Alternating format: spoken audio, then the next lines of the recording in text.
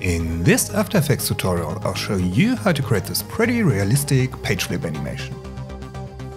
Hey everyone, my name is Manuel, and surprise, we won't use any effects for that. Excited? Let's go flip these pages. I've already created a comp with a background solid, a gradient ramp. Okay, that's the only effect we'll use, and it is a 3D layer.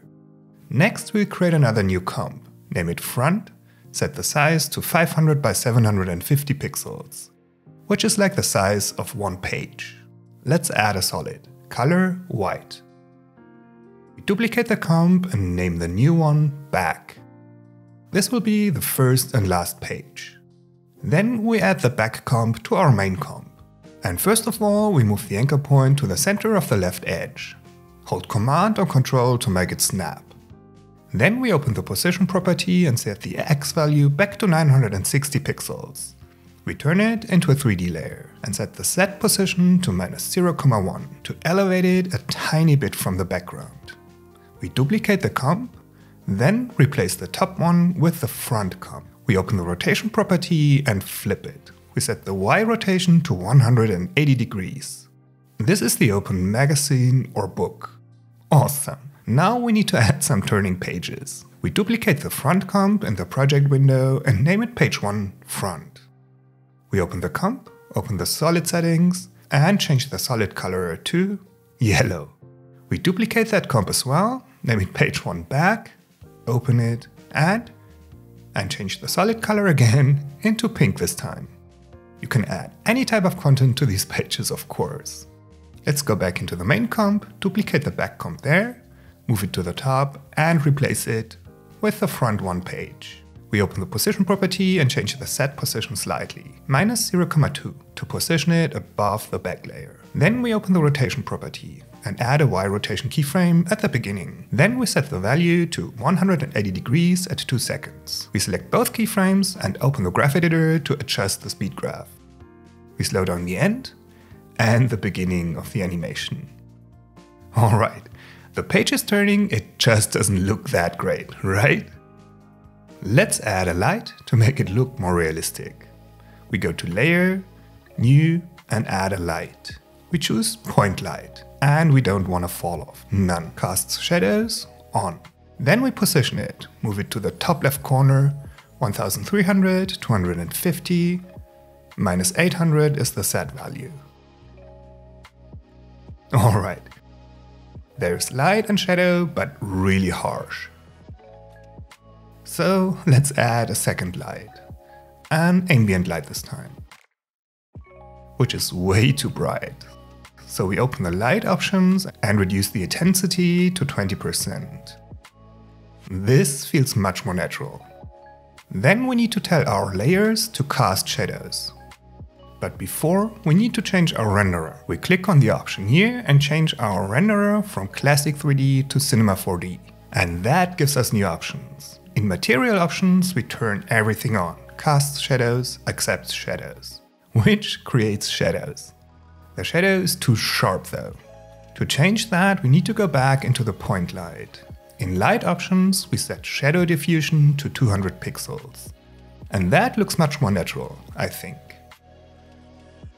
Let's quickly turn on the Casts Shadows option for the back and front page as well. Before moving on, let's take a quick moment and check out an amazing animation course by Domestika. In this course, you'll learn how to create motion graphics, especially for social media. Express yourself online by creating animated stickers and GIFs. The process involves illustration and animation, from concept and sketch to animation in After Effects. And finally, just as important, publishing your GIFs. I've added the link to this course and all animation courses to the description. And even better, use the code MANUEL10 for an extra 10% off. The thing is, we need to curve the pages. The great thing is, if we go into geometry options, there is a curvature property to do exactly that. First of all, we set segments to 10 to get a better quality, which takes longer to render, of course. We set curvature to -30% at the beginning, which curves the page slightly. It might take a while to render a preview, so if you want to just check the movement, click on Draft 3D, and it will be much faster. Don't forget to add a keyframe.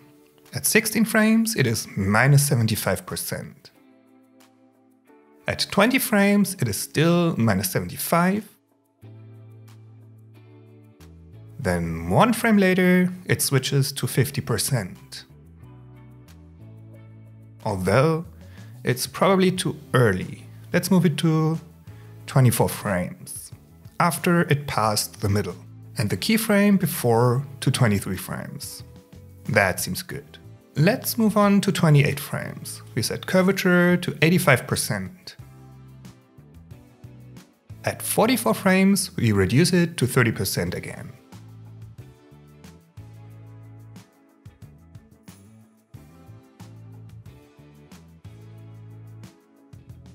Alright, the movement looks great, I think.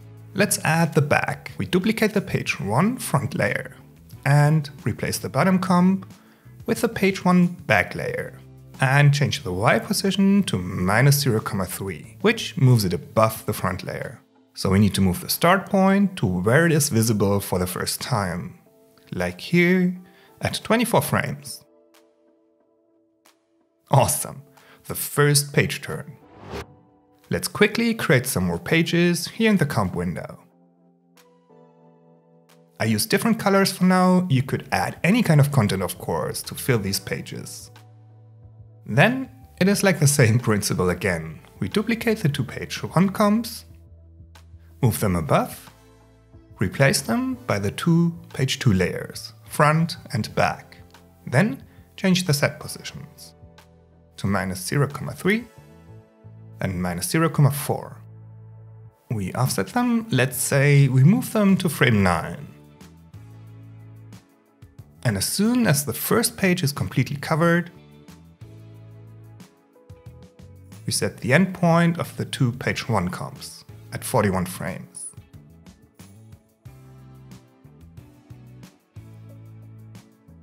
Let's duplicate the page 2 layers, move them to the top again.